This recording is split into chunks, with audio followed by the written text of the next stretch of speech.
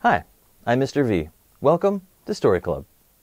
You know, every day we throw stuff in our trash cans, and then it gets picked up by the garbage truck, never to be seen again. But where does it go? What happens to it? Let's learn more when we read today's story, What Happens to Your Trash? If you have your own copy, go ahead and grab it now so you can read along with us. What Happens to Your Trash? By Robert Harkin. In the trash. People throw things away every day. They throw away paper, plastic, and food. What happens to all this trash? Garbage trucks collect the trash from homes. They pour the trash into a landfill. Landfills are large pits where trash is buried. The trash breaks down in the dirt pit.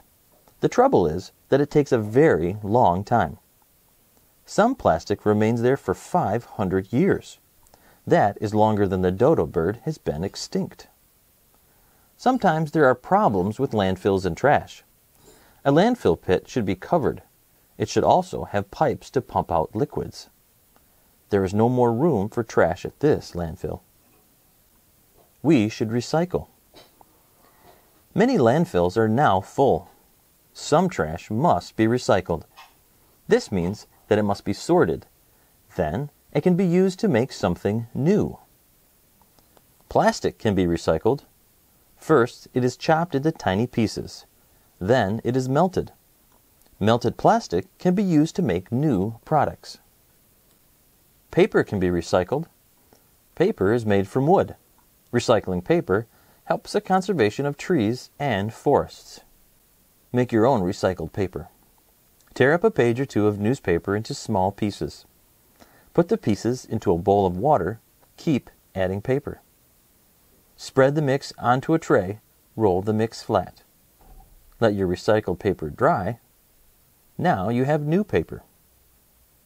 Metal can be recycled. Empty cans are put into very hot fire. The metal melts. Then it can be made into new products. Glass can be recycled. Glass is also melted in hot fires. People shape the hot, wet glass to make new bottles and jars. Food cannot be recycled, but it can be used to make compost.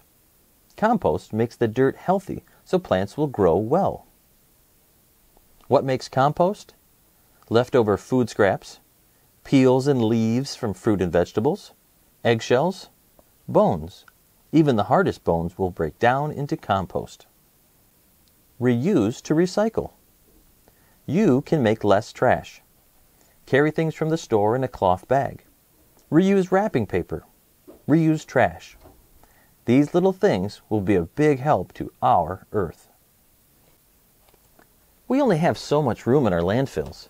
It's really important to reduce, reuse, and recycle. I hope you enjoyed this video. Don't forget to give it a thumbs up and click the red subscribe button down below. Until next time, keep reading.